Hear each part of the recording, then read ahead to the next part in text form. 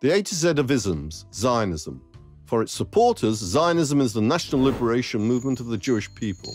For its opponents, it is a means to establish a settler colonial state in the developing world. Theodor Herzl, a Viennese journalist and playwright, founded the modern Zionist movement in 1897. Yet many Orthodox Jews strongly opposed the rise of Zionism. They believed that the Jews would only return to Zion, the land promised by God to the Jews in the Hebrew Bible, with the eventual coming of the Messiah. Jews should therefore not force God's hand. There were many types of Zionists: Marxist, religious, nationalist, liberal, social democrat, the forerunners of today's political parties in Israel. Both Zionism and Arab nationalism arose during the same period of history, with claims over the same piece of land, the geographical area known for centuries to Jews as the Land of Israel. This is the ideological basis of the seemingly intractable Israel-Palestinian conflict. While there's been a Jewish presence in the Holy Land since biblical times, at the beginning of the 20th century, the Jews were few in number compared to Christian and Muslim Arabs.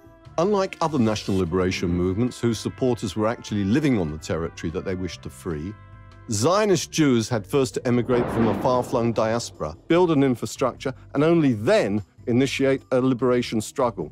Zionism, therefore, does not fit into conventional theory. So, is Zionism wrong or just different?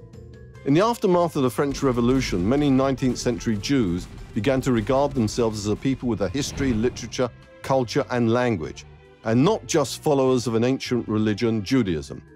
Many were highly influenced by progressive national movements in Europe, such as the Risorgimento of Mazzini-Garibaldi for a united Italy, and Irish Republican efforts to throw off the yoke of British domination. The example of Russian revolutionary Lenin influenced the socialist Zionist leader and first Prime Minister of Israel, David Ben-Gurion. Lenin demonstrated what could be achieved with a handful of supporters.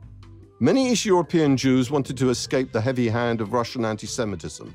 So the early Zionists were often revolutionary socialists who not only wished to build a new country, but also to construct a new society, unlike the ones they had just left. One of the building blocks of this new society was the kibbutz, a self-sufficient, self-governing collective.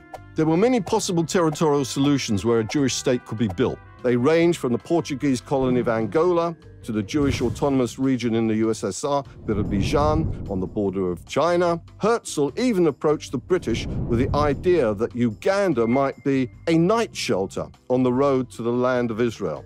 Some supporters believe that Zionism completed its task when the State of Israel was established in 1948. Others believe that the Zionist project cannot be considered complete until Israel is at peace, secure within its boundaries and within the wider region, and creates a fairer society for all its inhabitants. Thanks for watching. Don't forget to subscribe and click the bell to receive notifications for new videos. See you again soon.